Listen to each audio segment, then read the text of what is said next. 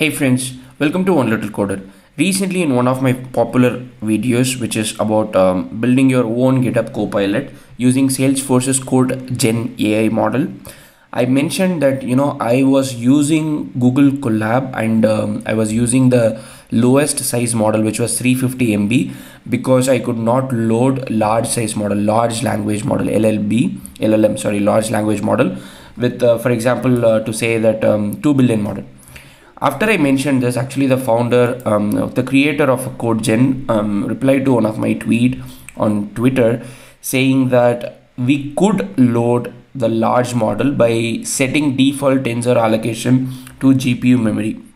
So I want to stand corrected, and I want to also show you how to use how to load large language model, especially CodeGen related. I've not tested it with any other language model, but for CodeGen, if you want to build your own GitHub Copilot or you want to build your own programming assistant, AI assistant, then you can actually indeed load large language model. Especially in my case, I'm testing the 2 billion model.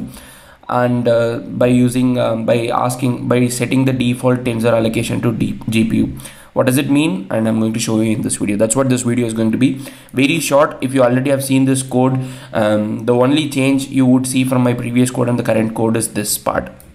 As usual, we are installing the latest transformers from GitHub.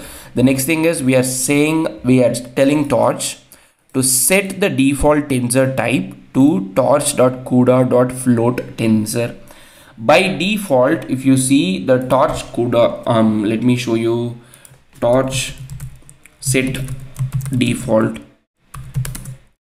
So if you see the default tensor type is by default it is pointing to the tensor type T, and then it uses the default type. What we are asking now Pytorch to do is we are telling Pytorch that use the GPU, use torch.cuda.float tensor. So now the point is, why cannot I do this for all the models? I think this is not aligning in line with what Pytorch is advising us to do.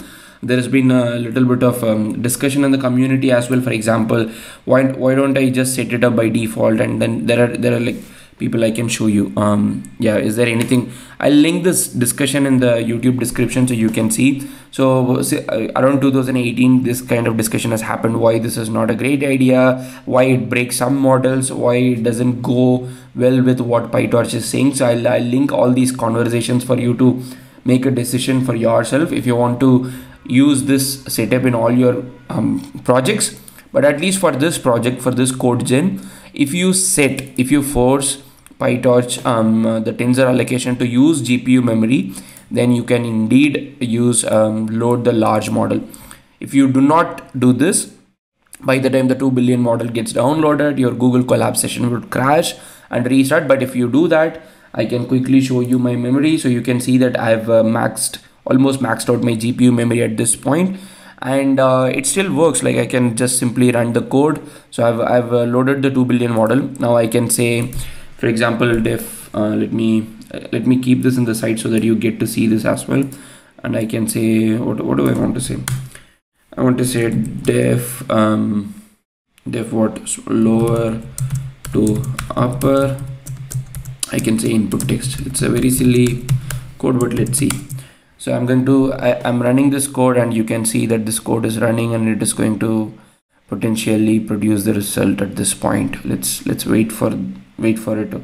And you also you know that you have loaded a 2 billion model, a 2 billion parameter model. In the last video I said $, so just being careful. So we have loaded a 2 billion parameter model, so it's going to take a little bit of time in executing. You can see that it took about 18 seconds for it to execute. This is just inference, where you take the text, tokenize it, use the model to generate the output, and then decode it, and then show the result.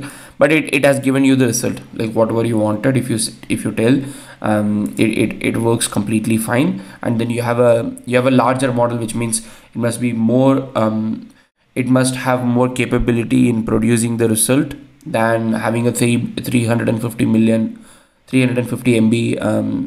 parameters, 350 million parameters. So 2 billion parameters is always better. I just wanted to quickly show you the memory allocation just to show you that this actually works. When I run this, This is from Torch CUDA memory summary.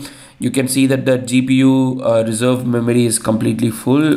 Couple of like it's totally allocated, but you can see that there was no CUDA out of memories. So that is a good thing. So even when we have a 2 billion parameter model loaded, our machine is working fine, and we could do inference fine without maxing out. So I think this is a very good tip. So thanks to Eric for giving us this tip. So this something that I did not know that you could do. Even in the previous case, we were actually at the tokenization side and at the model side, we were converting everything to CUDA, but we did not set the default tensor type.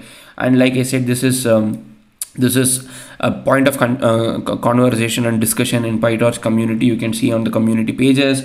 There was a GitHub issue which talks about that we should get away with this. So I would link those things in the YouTube description. But for now, this just works.